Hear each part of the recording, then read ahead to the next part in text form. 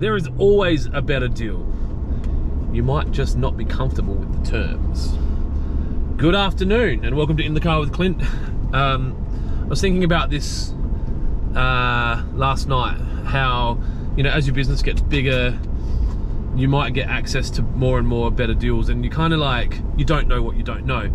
And, you know, I think back to the early days of business where I had, you know, we'd buy $1,000 worth of something and then you'd ring up your supplier and you'd ask for, you know, I need a better discount, or I need better terms, and I need delivery, and I need free shit, and, you know, I'll throw all this stuff in. And they kind of politely decline, but in their minds, they're just laughing their ass off. And you don't know because you're so early in the piece. And then you get to a point where you're buying, I don't know, $500,000 worth of stuff in one buy, and then you think you're a baller. And you're like, no, I want a better deal, I want a better deal. And then you get a better deal, and you think at that point you've got the best deal. And the reality is there's always a better deal, right? And the only caveat to that is that the terms are going to be maybe unappealing. So you might want to pay less for something, and it might mean you have to pay up front. Or it might mean you have to pay before it gets shipped. You might have no terms. You might have to, they say, look, you can have a better deal, but you have to buy $10 million worth of stuff. And you don't know until you get there.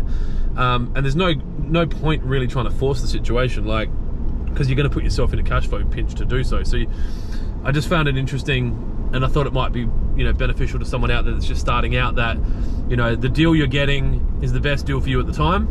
And obviously if you want a better deal, you need to be prepared with the circumstance change or the condition change, which will be, you know, more spend, less credit terms, or you know, pay before you get delivery, or that kind of thing. Exclusivity, you know, you might want to buy something from a supplier and they say, that's fine, we'll give you a better price, but you can't stock our competitor stuff ever again. So there's always a better deal. It's just whether or not you're comfortable with the terms of the deal. Thanks for tuning in to today's In the Car with Clint.